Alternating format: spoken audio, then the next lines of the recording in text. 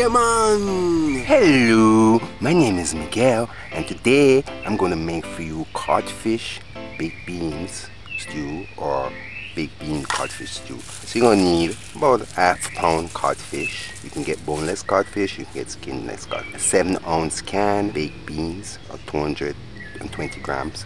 1 tablespoon parsley, 1 tablespoon basil. You can use any of these herbs fresh. An onion, a medium-sized onion,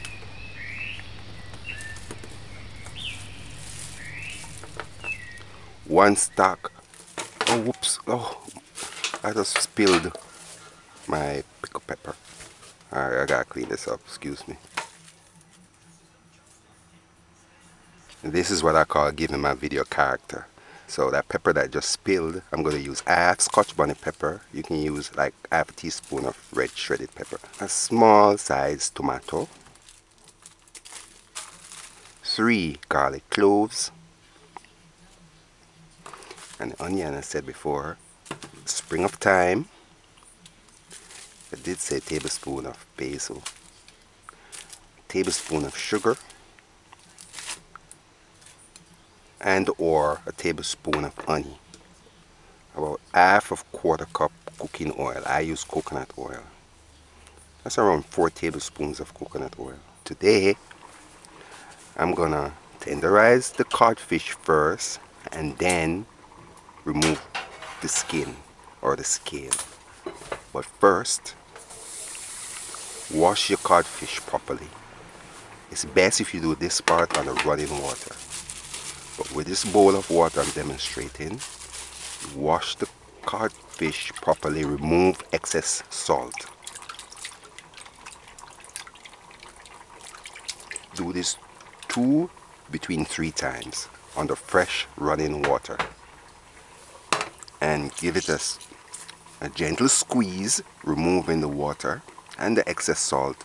Then add it to the pot of water and allow it to boil for 5 minutes, tenderizing the codfish.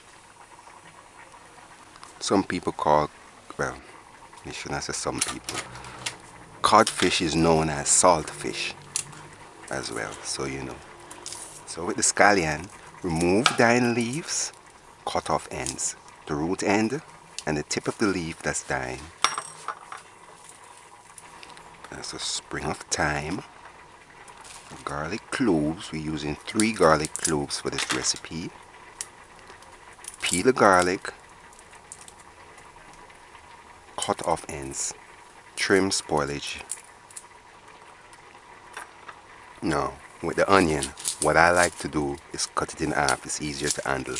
Peel onion, remove brown leaf. The first layer of the onion is the strongest. So if you can save it, do so. Now we're going to rinse the vegetables. It's easy if you just hold your vegetables on the fresh running water and wash them properly. That's all you need to do.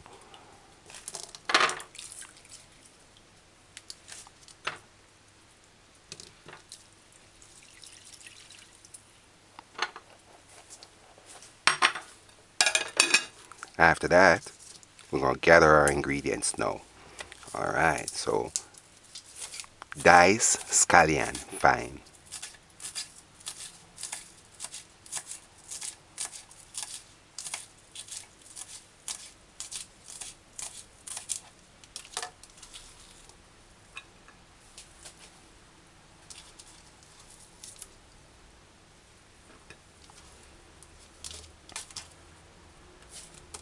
Next, slice or dice onion. Do as you see me doing.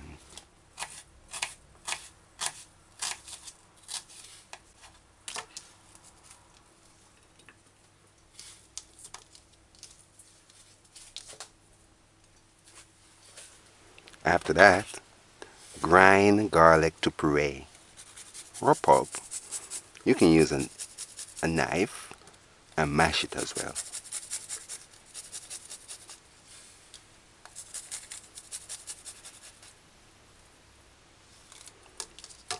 Keep ingredients separate.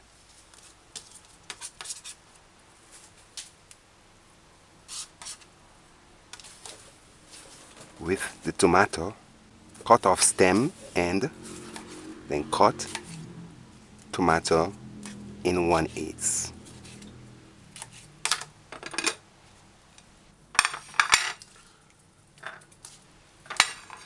Measure and add 1 tablespoon of parsley. Remember now, you can use any of these herbs fresh. Just chop it fine.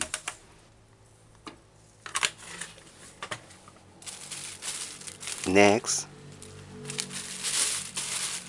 add 1 tablespoon basil. Measure and put aside a quarter between half teaspoon dried pimento berries.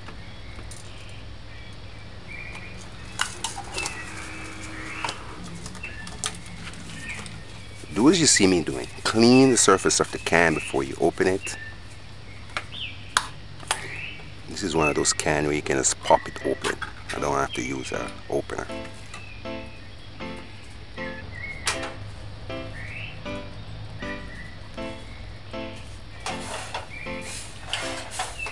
It's been 5 minutes now since codfish boiling. It's tenderized enough.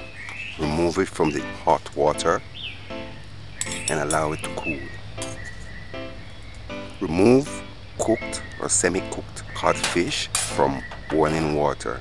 Allow it to cool. And it's been between 10 minutes. I just let it sit and cool by itself. Alright, this method is where I boil it first, boil the codfish, and then now I'm easily removing the scale from the codfish by using a knife and just rub the skin. Just rub over the skin and the scale will come off easily.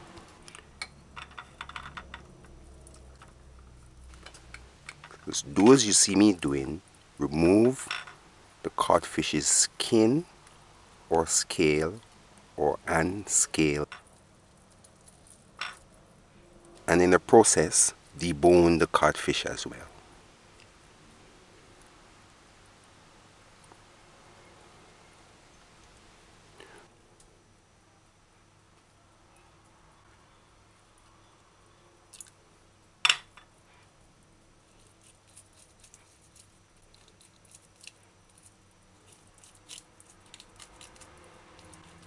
Where the fin is, just use your fingers and just pull the fin out. The fin usually have some bones with it. You just pull it out and the bones come out as well. So go through carefully and debone the codfish after you remove the codfish's scale. Alright, I just wash this plate that I was using and wash it properly because I don't want any scale on it. And you notice I have a bowl with some water. I put the codfish in it so that I can rinse off the scale. It's best if you do this part on the fresh running water, but hold the codfish properly. You don't want to wash off all the codfish down the sink. Now, you know something? I've always worried about this pickled pepper spilling, and it sure did today. Anyway, we just need half Scotch bonnet pepper. And remember now, you can use about 1/4 teaspoon of shredded red pepper if Scotch bonnet pepper is not in your region. Measure and put aside as well a tablespoon of sugar. You can use granulated sugar.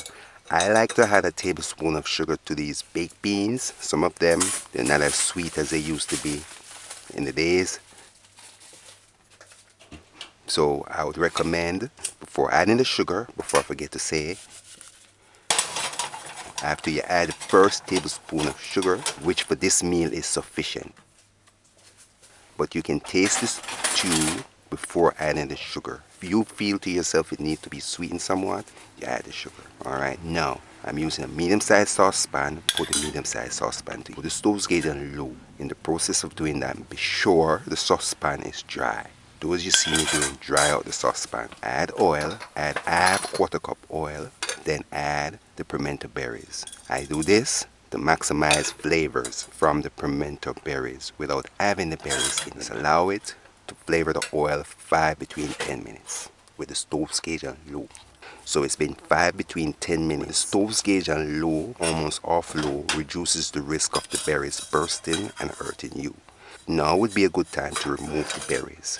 Use a cooking spoon like I'm doing and remove the berries from the flavored oil. Now would be a good time to turn the stove's gauge on 4. Turn the stove up on 4, medium low.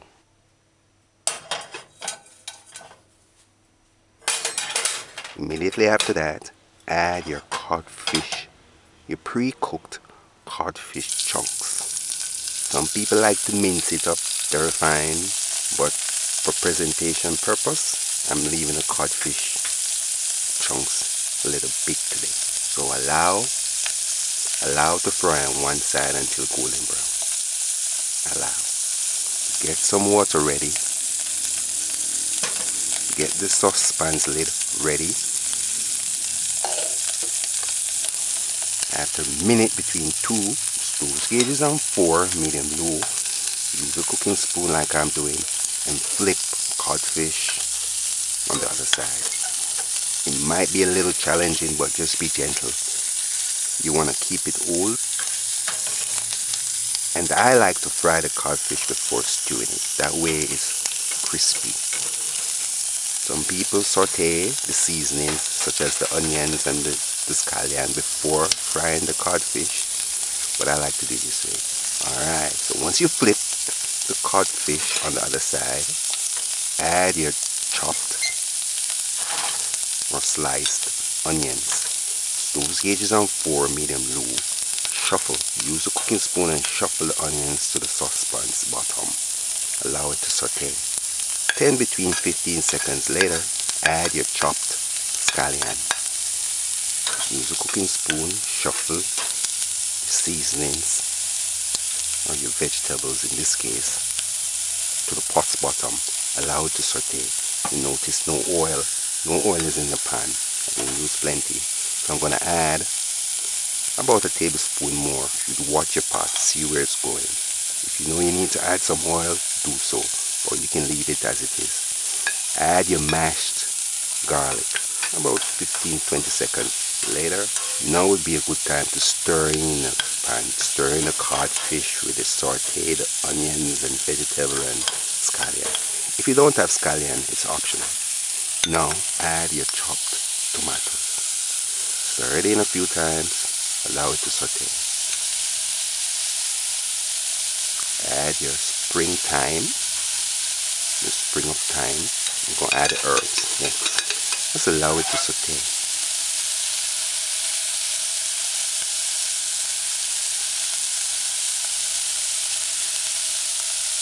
We're going to have this meal today without have to stop and take out anything. I want you to have a good eating experience. 15-20 seconds later, and the onions and scallion is sauteed along with the chopped tomatoes, adding additional flavors that's not in a bottle nor in a package. And add herbs. Stir it in a few times.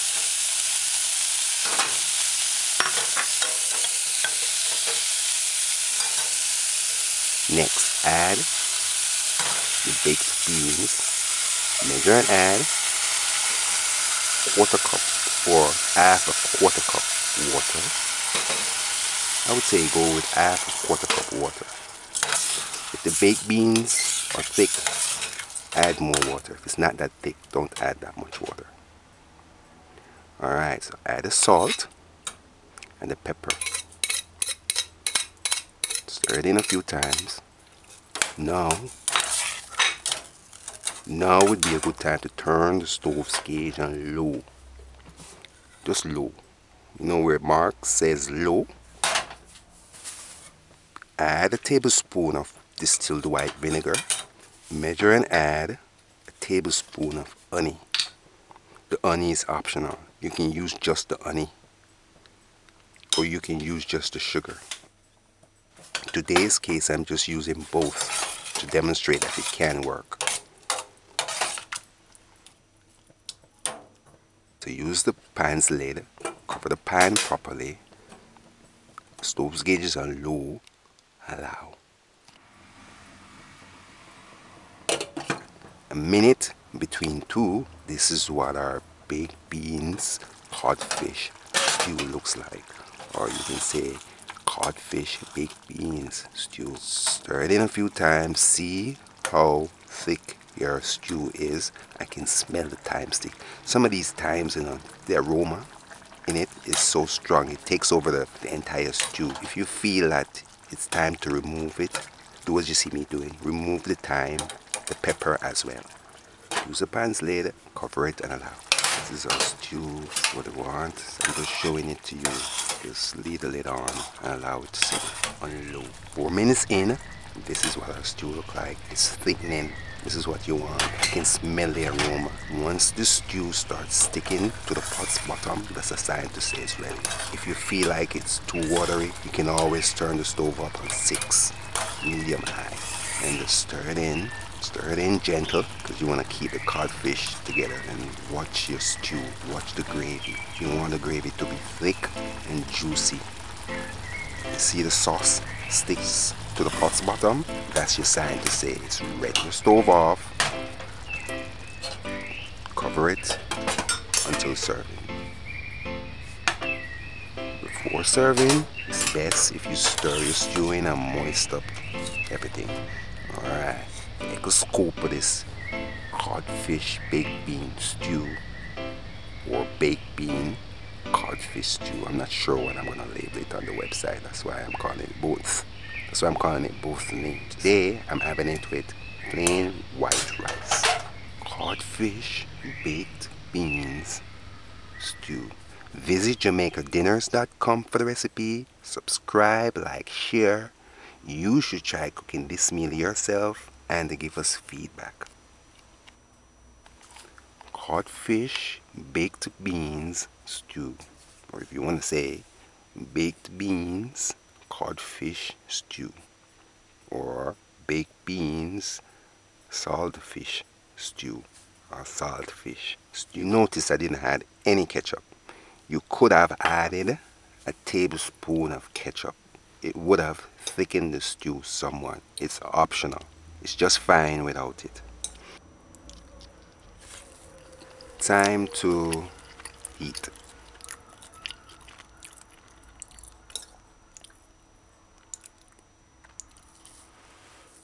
Most people should know what baked bean tastes like.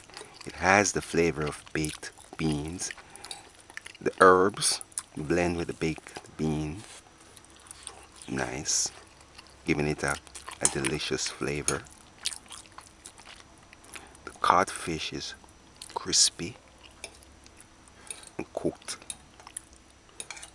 A little bit salty, but the flavor of the salt is only in the codfish. It's not in the stew. And it's not salty. I just taste a little bit of salt in the fish. Some people say they soak the codfish overnight. That will remove the excess water. I've never done that before.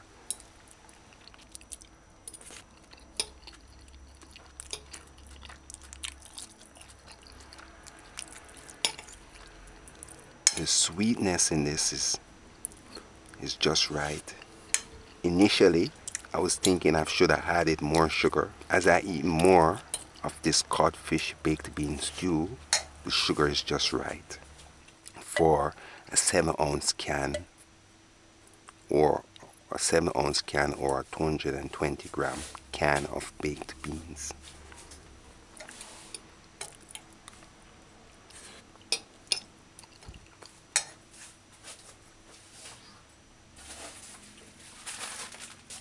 And if you don't want to fry the codfish crispy as me, you can always saute the onions first and then add the codfish after.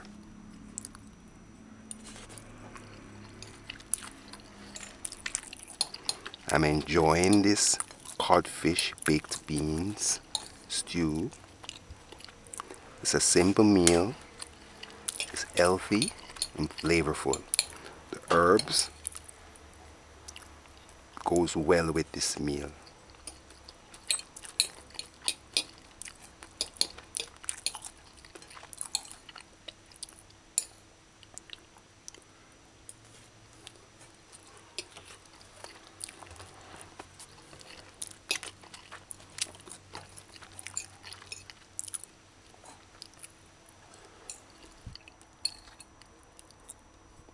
I have a chicken baked beans.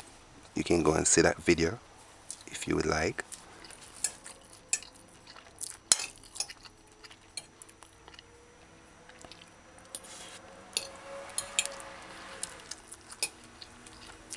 And I really thought I've done this video already, because this codfish baked beans is typically served for breakfast in Jamaica. Nevertheless, sometimes we eat it for dinner as well. The herbs blend lovely with this codfish baked beans stew.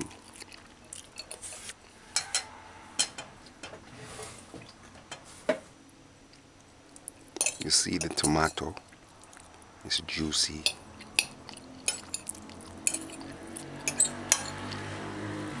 And the tomato complements this codfish baked beans stew. Good.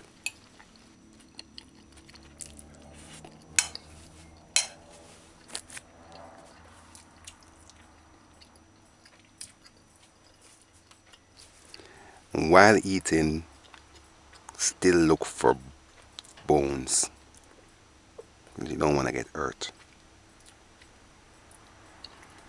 I would recommend, before cooking the codfish, look through the codfish properly and remove all bones.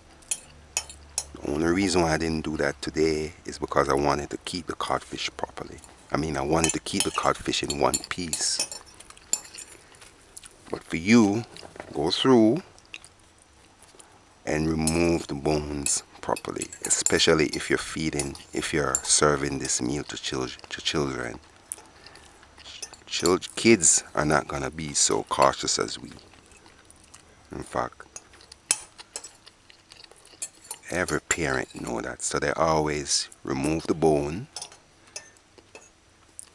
They always do. So if you're serving this to kids, remove the bone. Take time out and make sure all the bone is removed.